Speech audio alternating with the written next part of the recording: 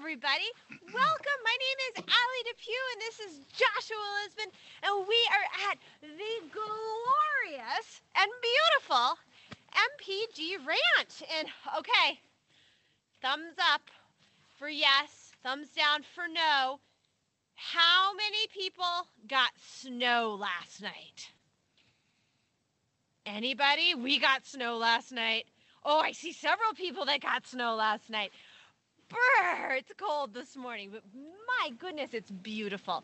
So we are here today to learn a lot about mountain lions. And the way this is going to work is Joshua is going to tell you, because Joshua happens to be a mountain lion expert, and in the winter, he spends all winter long hiking through the snow looking for mountain lion tracks. He is a mountain lion tracker and researcher. And so we're going to learn all about mountain lions today. And after a few minutes, we're going to break into breakout rooms. And the way that'll work is a little thing will pop up and it'll say, go to this breakout room, and then we're going to talk and ask questions, and we'll come back together, and then Joshua will talk a little bit more. Then we'll do that again, then come back together for one final conversation. So I'm going to go ahead and turn it over to Joshua. If you have questions, you can also use the chat box. That's another really great way to communicate. So, Joshua, a socially distanced hello. Hello. And take it away. Hi, everybody. I'm really glad you're here with us today. Winter showed up overnight, so we went from about 70 degrees a week ago to cold. So not quite what we were expecting this morning, but at least it is sunny and beautiful. So I'm really glad you could join us, and I'm really glad that you're all working through the Mountain Lion Challenge and taking the time to do that. So thanks for being here. I am at MPG Ranch. Again, my name is Joshua, and I'm the education director here. And in the winters, I get to study mountain lions, and I've done that for the past 8 winters now. So I have learned a thing or two about cats, and I'm happy to have the opportunity to share all of that with you through this project. To tell you a little bit about MPG, so that's the name of the place where I work, and so I'm standing here on MPG land, and we are a biological research station, more or less, which probably doesn't make a lot of sense, but the quick way to describe that is we are taking lands that have been impacted by farming or ranching or timber production, things like that. And we are trying to rehabilitate these lands to make them as biodiverse and as native species rich as possible, so to make them a lot healthier. And it's a huge project because we are about 16,500 acres, so this place is huge. And you are looking at where we meet the Bitterroot River behind me here. And so it's a giant operation, and there's a lot of people doing a lot of research to figure out how to do all of this. So we make our research publicly available on our website. Obviously, we're making our educational stuff available to you right now. And we're studying everything here, from the below ground systems of how the fungi work in the soil, all the way up through the plants and the trees and the pollinators and the raptors and the eagles in the winter and the mountain lions and the bears and all of the things. So we want to learn how all of that life works together so that we can do the best job we can to make this place really healthy. And so that's what we're trying to do. And so mountain lion research is part of that. And what I have seen in the last many winters is that we have changed our understanding of mountain lions. We've only been studying them for like 60 years, which is not a very long time to study anything, especially something as secretive as mountain lions. So during that time, we've learned a lot of new information. And most recently, we've been learning that they have much more complicated social lives than we thought. And we are seeing that out here in our study on the ranch, and that is being confirmed by other studies around the country. And that's really exciting for us, because learning new things and changing your understanding of the world is a really important part of science and of research. And so it's exciting to be a part of something that is learning these new things.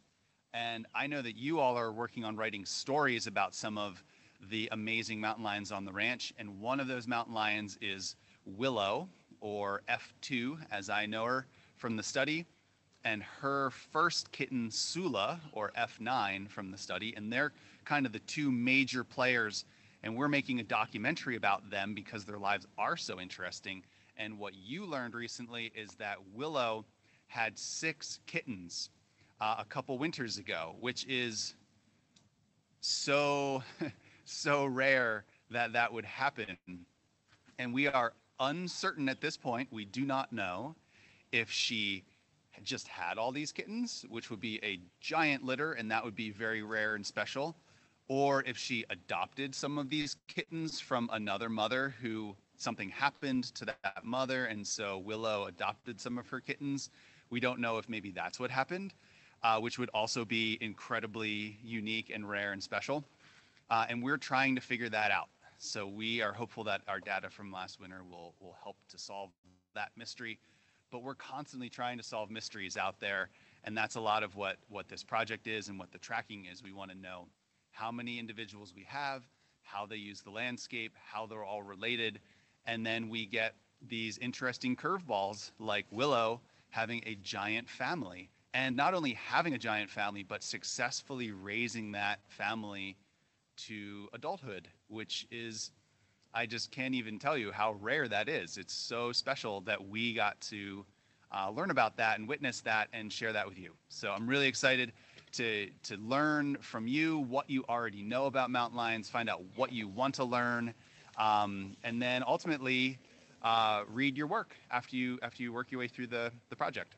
That's awesome. I think it's time to find out a little bit what everybody knows about mountain lions.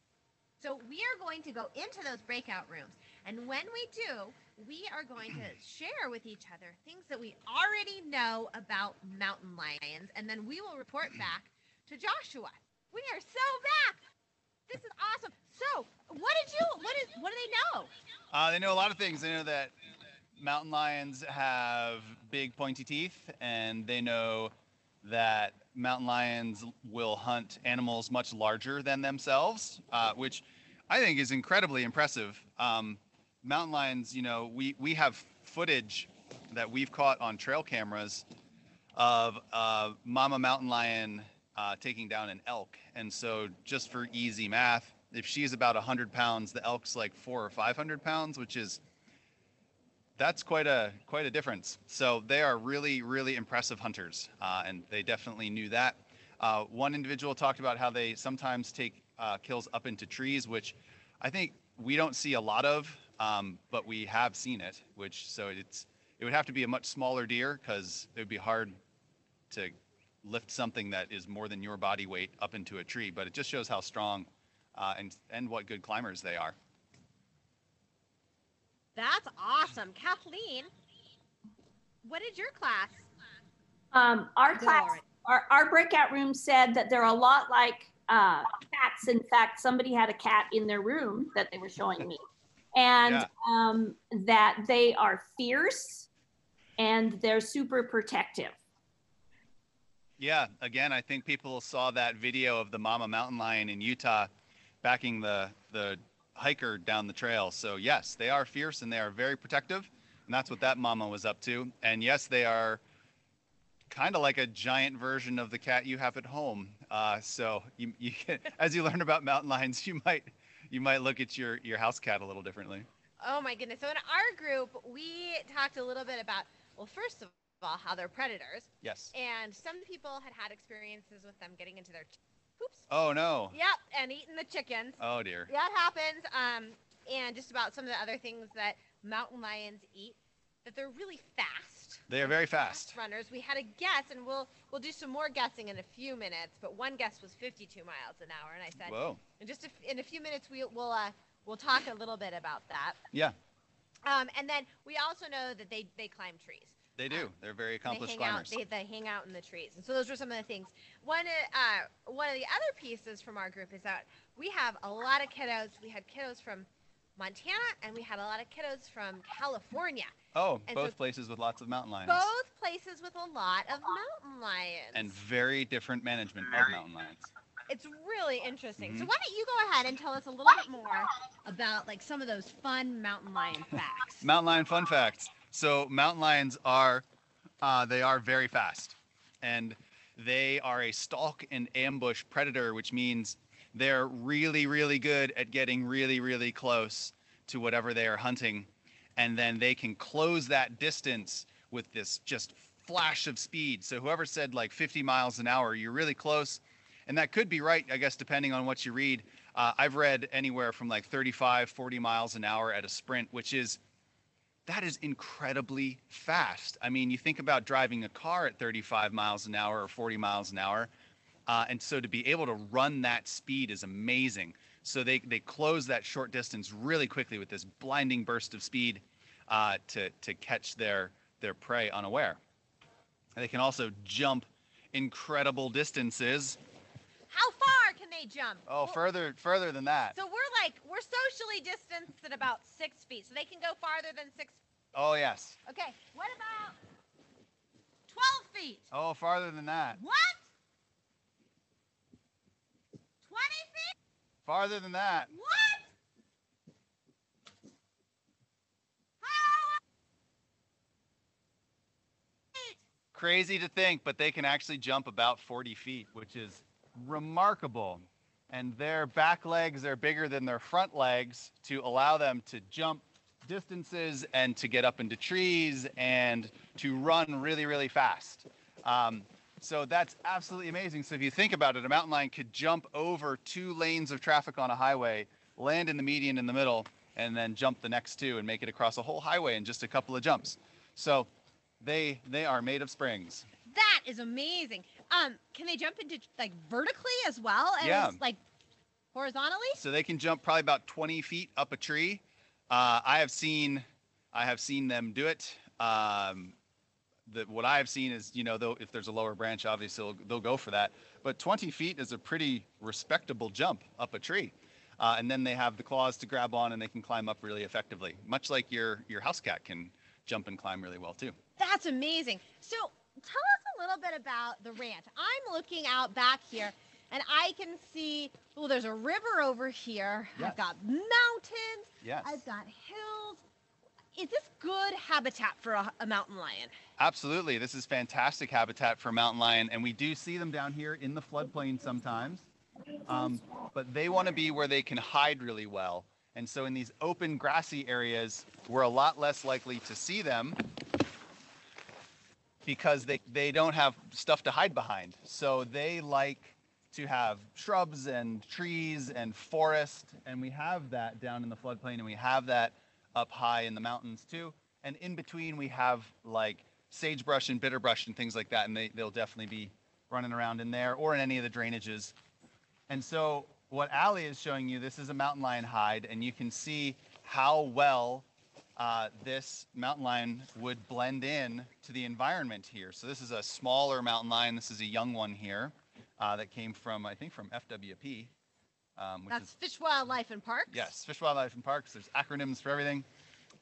And what you can see here is that this mountain lion, as most adult mountain lions, well, all adult mountain lions, are a single color predominantly. They're this kind of tawny brown color, which is really beautiful and makes wonderful camouflage for them. And when they are kittens, they have spots, and that helps them to hide and stay safe when they're really small. Joshua, I noticed that the tail on this mountain lion is incredibly long. I wonder if we could have students type in the chat why they think a mountain lion's tail is so long. And we'll give you a second or two to do that. We'll take some guesses, and then Joshua will tell you a little bit about the length of this tail. And Kathleen, when you have some answers, would you go ahead and read those to us? You bet. While they're putting their guesses in about why the tails are so long, I have to pass along this comment from Glenn. Loved it. He said, you can't run from mountain lions. All you can do is hope you get out of there in one piece. Yes. So you definitely, if you meet a mountain lion, the last thing you want to do is run away. you don't want to turn your back on them. You don't want to run away. But also, thankfully, we are not on the menu typically as people. So it is exceptionally rare for mountain lion to actually attack anybody. What if you saw that thing with the hiker being pushed backwards down a trail? That mother was really aggressive, but all of that charging and snarling was all a bluff to intimidate that hiker and push him away from her babies. She didn't really want to hurt that guy, or she would have. And he didn't turn and he didn't run. So he did the right thing, and he yielded ground steadily until they hit a point where she felt like he was far enough away, and then she ran away. And so everybody went home in one piece, and that worked out really well. So if you meet a mountain lion, you definitely do not want to turn and run away. That would be bad, because that would trigger in them a response to want to chase you, and so that would be a problem. Oh my gosh. So do we have any guesses for the tail, Kathleen? My goodness, you're going to love these. So I'm just going to read a bunch of them and then you can comment. I had to survive the winter. Several of them say for balance. Several say to warm the cubs and to keep warm, and because tails are cool. And also they eat a lot, so their tails are long. They need to be able to jump far. I love that tails are cool. So why not just have an awesome tail? I wish I had one. Yeah, but the truth of it is it's for balance. Having that long tail, because they are so athletic, and if they're chasing prey, they're making really quick turns. And that tail helps to counterbalance their movements and makes them a much more effective hunter. So they use it for balance. Also, sorry, I misspoke. Glenn said, I thought you were talking about fur when he said keep warm, but several of the participants said their fur looks so soft. It is. It's very soft. And there's not a lot to it, really. If you think about how much it takes for us to stay warm, it's really short. And I don't know. Ooh, here we go, friends. Let's see. Go ahead. There Tell you us go. about the fur. Yeah. Well, it's very short, but I was thinking about, like, I had a dog who had very short fur, and she would grow this incredible undercoat and shed it out, and that would keep her surprisingly warm all winter long. But mountain lions too, they hunt constantly, they feed constantly. If it is too cold, they will take shelter in den sites and in culverts under roads or wherever they can to get out of the cold or out of the weather. So they're not immune to the cold. They are affected by it. So they have to stay highly active and well fed to be able to stay warm.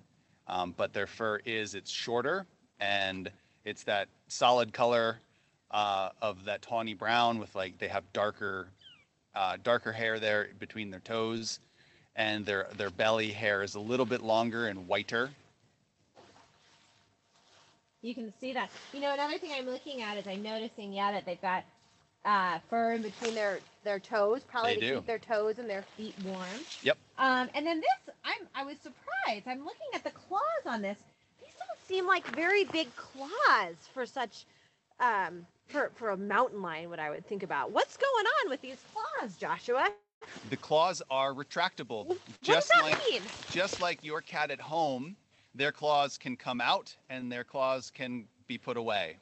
And so for the cats, they will use their claws when climbing a tree or on slippery terrain for better grip. And then, of course, they use them when they are hunting. And so their claws are thinner and more delicate than, like, the claws on say, like a dog or a bear or something like that.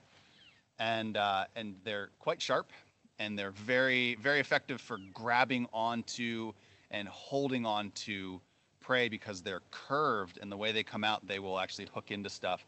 And then they have a dew claw on the front, So they have four toes up front, and then on the forelimbs they have a dew claw higher up from the paw, and that has actually the largest claw in their assortment of claws. And so then if they grab you like with their front feet, they can use that dew claw too to really hold on, and then they've got two extra ones latched on there. So it's a really amazing thing. And you'll see too, like if you have a cat at home and they have claws, if you press on their foot, it kind of pushes the claws out. And so we see that with cats too, just depending on what they're walking in, sometimes the claws register a little bit.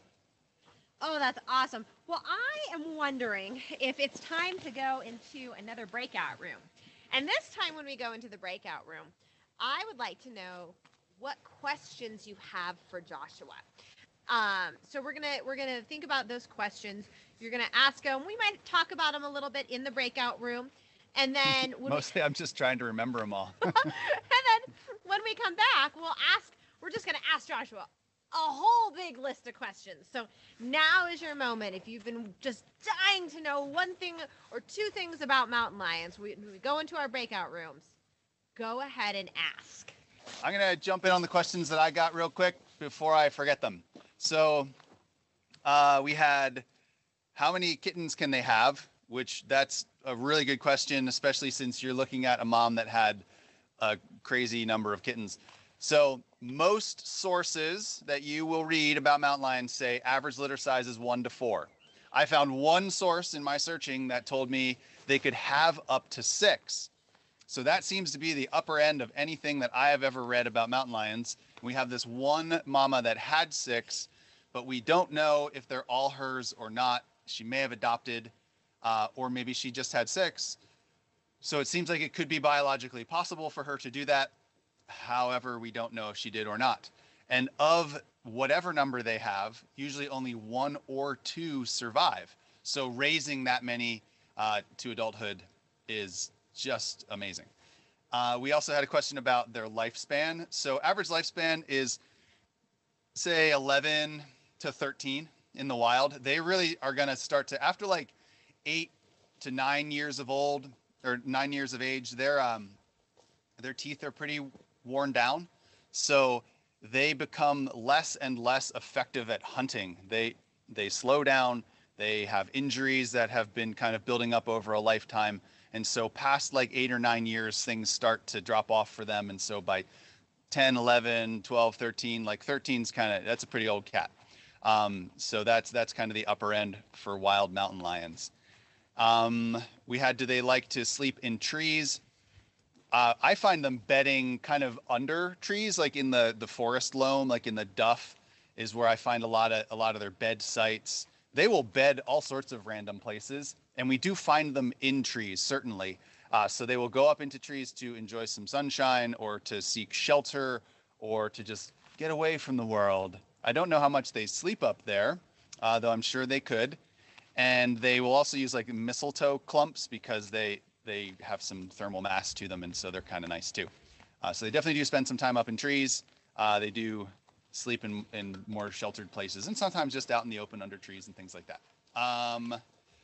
Trying to think of what the other questions were that I had. What's their height? Oh, average height. Right on. So they're about 2.5 feet tall, so like just up past my knee. Oh my gosh. So I have a question. I want to answer or ask some of our questions from Yeah. our group. What do you got? Because it piggybacks. So one of the questions was, how many cubs does a mountain lion mama average over her lifetime?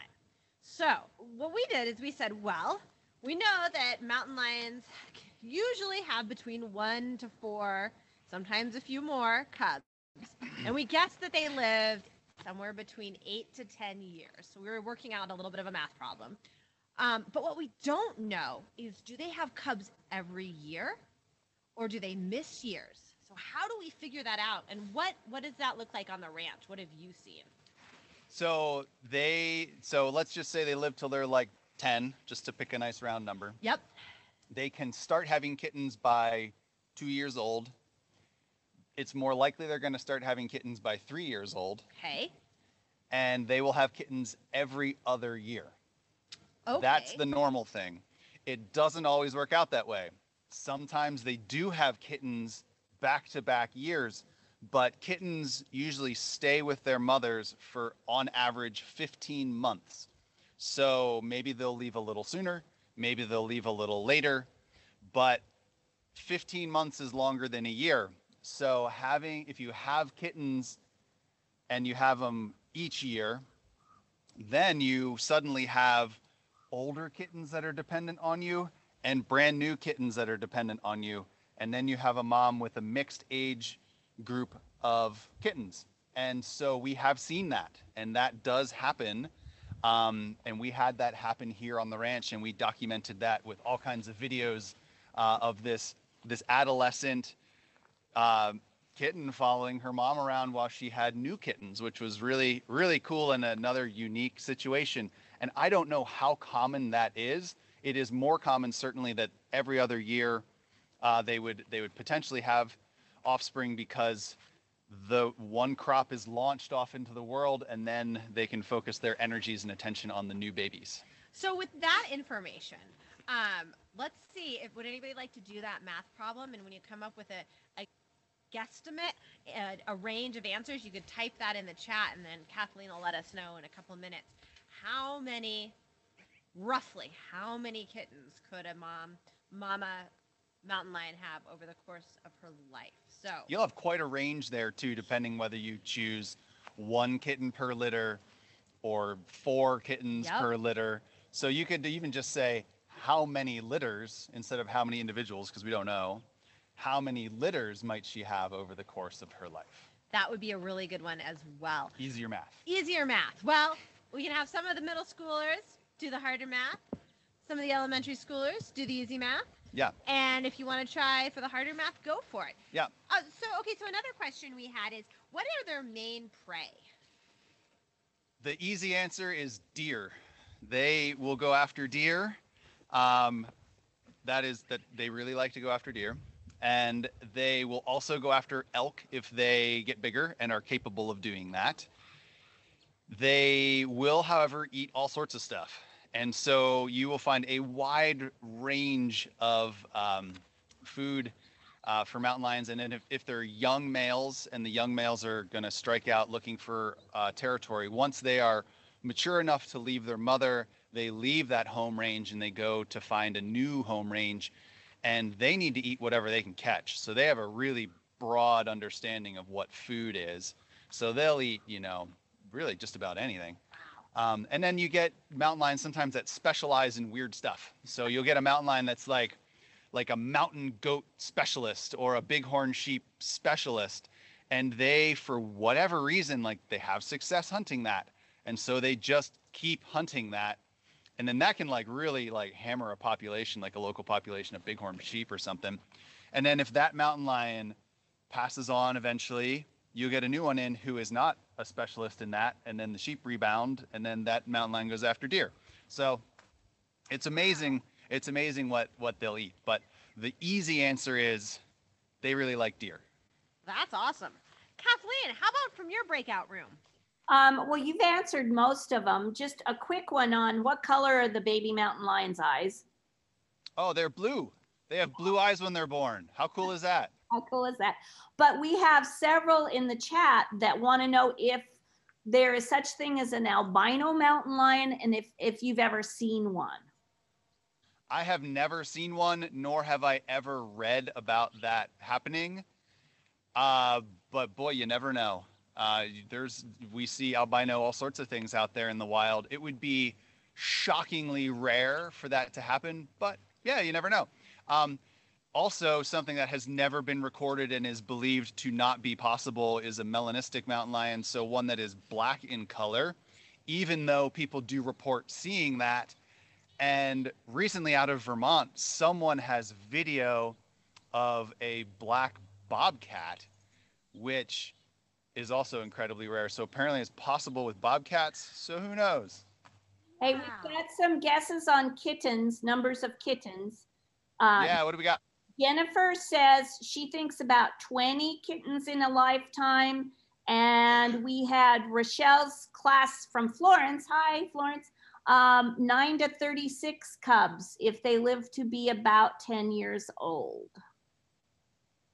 Yeah, so they could produce quite a bit. So yeah, if they say they can start having babies at 2, which is a little early, but not impossible. And if they live to 10, which is a little short, but we'll say average, then yeah, you've got 8 years of life in there, and they're gonna have kittens every other year. So you got 4 litters, and then you can just choose your value for kittens. That's How many are amazing. they gonna have? Yeah. And so, okay, I have a follow-up question with that. If I'm a mama mountain lion and I have, let's just say 4 in my litter, and they've started to eat meat, so they're not just nursing anymore. So they're about 3 months old then. They're about 3 months old. How many deer or how much prey do I need to bring home to my kittens, and how frequently to feed everybody? That is going to vary a lot based on how many kittens you have. Yep. How old and how big they are, and how successful you are as a hunter, because there will sometimes be leaner times than other times. But the average easy answer is a deer every week to 10 days. Wow. So you've really got to be an active, busy mama mountain lion to raise all those cubs. Yeah, and that's what I think about with Willow. She had 6 hungry babies. Wow. They would eat a deer very, very quickly, which is maybe why she was killing elk, because you get to just more bang for your buck. Yeah, you get to just hang out in one place for a little bit longer. It would limit, I mean, like on the one hand, an elk is riskier than a deer, so you could get injured, and that could really be problematic, but you would be engaging in that risk less frequently, so that might be quite advantageous. Oh my gosh, that's fantastic. So we're almost out of time. A ton about mountain lions. I hope all of you watching are going to participate in the challenge, and if you need to know more about that, you can contact Kathleen or I. But Joshua, before we go, we've asked a lot of the students, we've learned a little bit about what they know. You've told us a little bit about what you know. We've asked the students what they want to know. My question for you is, what do you want to know as a researcher about mountain lions? What is it? What's the burning question that you have? I think what is most exciting for me is that we've only been studying mountain lions for about 60 years, which is not a very long time. We started in like the 1960s, 1970s with Hornacker's study in Idaho. And we've learned a lot, but there's a lot we don't know. And the thing that I think is so cool is that the more we look at the natural world, and the better our ability to observe it. So we have all these camera traps we can put out so that we are not influencing behavior. We pick up hare and scat, so we're a non-invasive study. We don't collar cats, so we're just picking up hare and scat, and we can run the genetics and learn all this stuff that's going on. And the more tools we have to look at the natural world, the more we learn, and the more we realize it is more complicated and intelligent than we ever gave it credit for. And so, no surprise there, right? This is an incredibly intricate, complicated, interconnected web of life out here. And so what I love is learning more about that. And I love that we're learning more about mountain lions. So I want to learn more about their social interactions. I want to learn more about the secret lives of mountain lions, because we're learning they are more social. They're not necessarily just the rugged individuals that we thought they were. They have complicated interactions between individuals that have overlapping territories or territories that bump up against each other. And that is way more complicated than we ever thought. And so learning these new things and changing what we thought we knew is the most exciting thing for me. I guess I like it when I'm wrong, right? Like I went into this whole study with all these assumptions, and I had read everything about where we were at that point.